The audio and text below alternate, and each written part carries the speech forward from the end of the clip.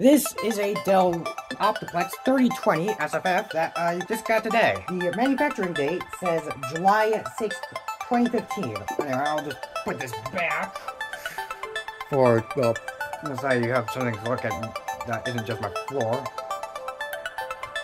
I'm going to do that because, well, anyway, but this thing, but the reason why this is interesting is because of the fact that this thing shipped with Windows 7 from the factory. It was manufactured in 2015, just over a week before Windows 10 was released to manufacturing. Now, I did get another computer recently, that being this Spartan MS-163K, but that may take a bit of extra work because it's got a bit of rough condition, and yeah, attached it with a hard drive in it, and if it works, we're going to reboot it and probably also install Windows in this video because we're going to put Windows 7 on this because, well, I got this PC for a project that I was going to do, so I'm going to open this up. Let me just do this off camera because, well, obvious reasons. So I should mention that there is no disk drive with this system, but that is not really a concern for us because we're running Windows 7 on this thing, and, well, if you don't know anything about Windows 7, and also Windows Vista, you can install it off of a flash drive. Like Windows Vista later, you can install it on a flash drive, but we're not going to put XP on this thing, because this is kind of a project that isn't going to even involve Windows XP. But, yeah, as you can tell, there's no hard drive, and there's also no disk drive. I also forgot to go show all the ports on the back. Kind of hard to see, but once again, that's because of the fact that I have there is a VGA, a display port, 6 USB ports, Ethernet, and a headphone jack and a microphone jack. And also on the front, headphone, microphone, and 2 more USB ports. So yeah, while I still have this thing opened up, I'm gonna install a hard drive in it off camera because I have a hard drive. Specifically not the one that came out of the Think Center because I don't want to run into that issue again. But since I don't know how to install a hard drive in one of these things, I'm going to have a bit of off-camera fun. Well, anyway, let's see what happens next. So, I got a hard drive installed, finally, after probably, I don't know, at least like 30 minutes or so. Find out how to install it. Fortunately, there's no hard drive in there. I don't know if I actually did it properly. I need water, because I'm really thirsty after that. But I might have gotten it installed, I'm not sure. But how we're going to find out is by plugging this into the wall. I have the disk image that we are going to use to install Windows 7 on here already flashed to a USB stick. But we're going to first try it without the flash drive. Actually, upon second thought, we're going to see if it can boot up into the flash drive. So yeah, let me just get everything all set up here. Alright, now all I have to do now is to just plug the thing into the wall. This is the case for every single time that I end up getting one of these systems because I don't know if it'll immediately turn on as soon as I, you know. Let's see what happens and hope that there is no sort of fireworks show.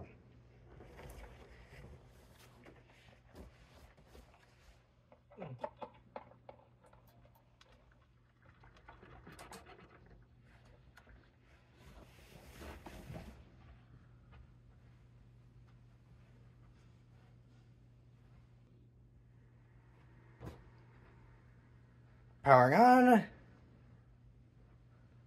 Alert, hard drive not found. Oh boy. Let's go into the BIOS here. For whatever reason, not working.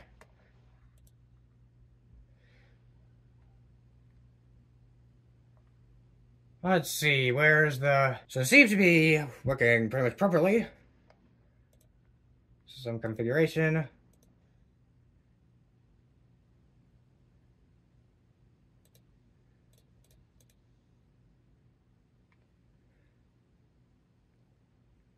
So it doesn't seem like there's a... Try this.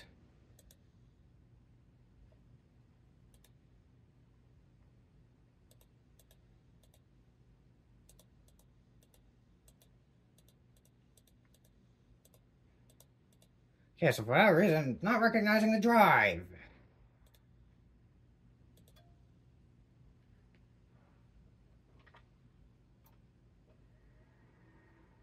That is not a good sign. F5. No hard drive detected.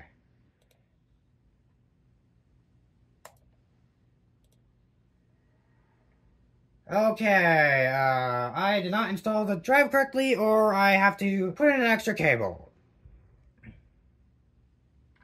Let's see if I can at least see if I can at least boot into this Windows thingy. I mean,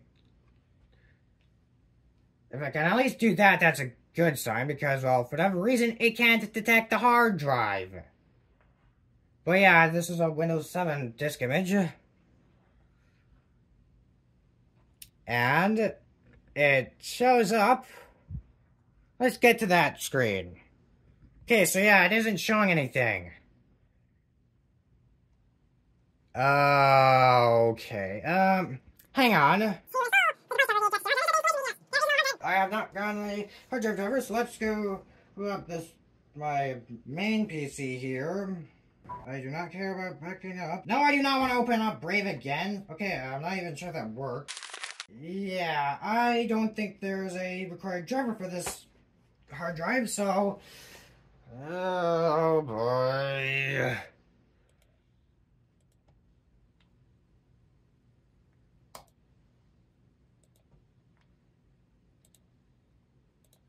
Well, time to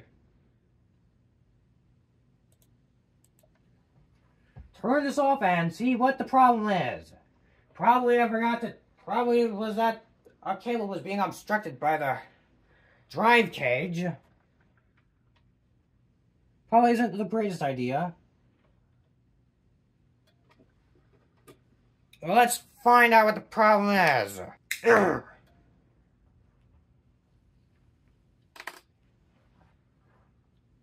Actually, we're not going to find out what the problem is, because it's like 1:45, and I don't feel like spending even more time trying to figure this out on camera. You'll probably be able to find out whether or not I was able to get the drive installed in probably a future video, if I didn't already get this video done. Thanks for watching. I'll see you next week. Bye. Whoa. You thought I was actually going to end off the video right there, did you? Well, after spending another 45 minutes tampering around, involving swapping out the drive, literally getting it, where is it? Where did I put it? Getting this thing out so I could put another, so I could make the other, because there were different kinds of cables, and when I looked at the manual, it showed that it did not use the blue cable that I had used originally with that drive. Oh yeah, I called a dummy there. I am sorry. But yeah, as you can tell, I got Windows 7 to actually work. So yeah, now we've got a hard drive in here with like the same amount of storage, but we're gonna install Windows 7 on here. Yeah, I have a list of PC projects I want to do. And one of them is a PC completely dedicated to Nanami Madobe. Yeah, what a great use for Windows 7 Ultimate on a Dell OptiPlex. So, yeah, I guess let me just get this all set up again. And yeah, we'll just have to... Yeah, we'll just set this up. Which means time-lapse time, as soon as I get the thingy all going. Drive option. So yeah, we are going to create...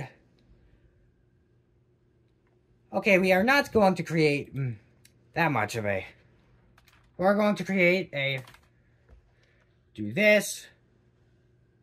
Yeah, create extra partitions for system files. And now, extend... Okay, actually...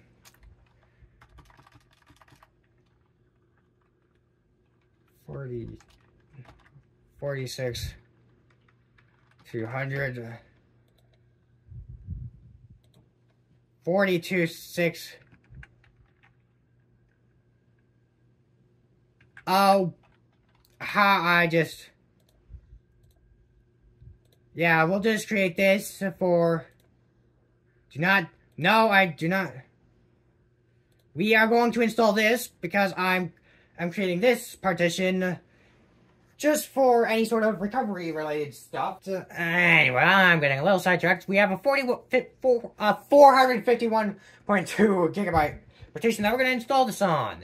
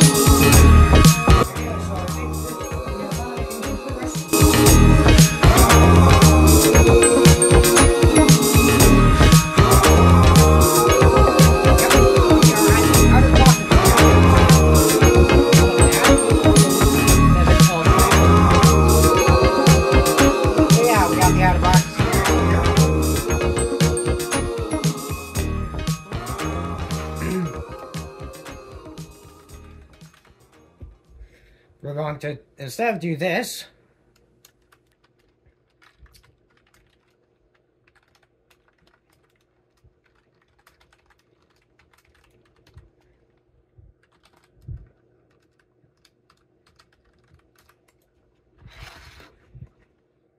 and well, yeah, we are not going to put in a password.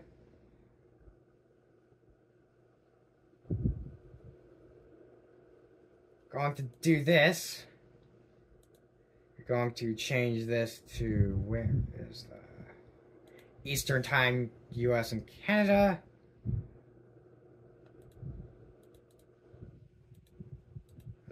Push that down, back down to, well, yeah, also shuts down and restarts as soon as the out-of-box experience is done.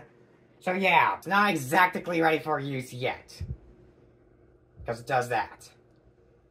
But as soon as that's done, it's pretty much all good to go. Oh yeah, so this one. Alright.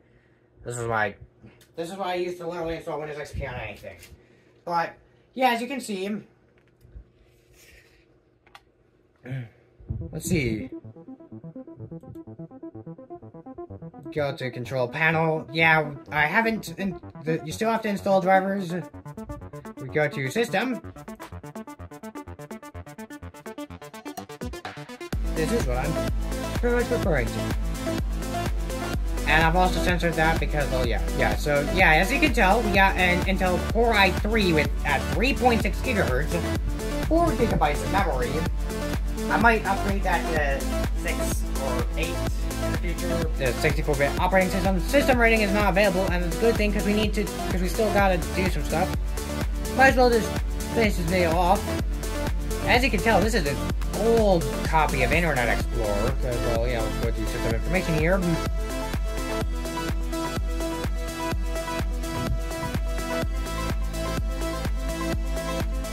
Total physical memory, and then we have like, yeah.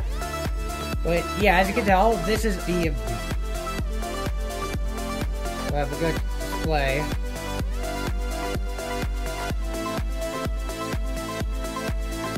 Doesn't really tell us, but that's because we need to get drivers installed. But yeah. Also, while I'm at, let's see if we can adjust the screen resolution. So we can do this. Keep changes. I don't know if we're able.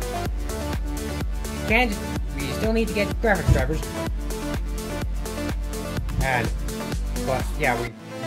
But yeah, let's just shut this down. And with that, thanks for watching.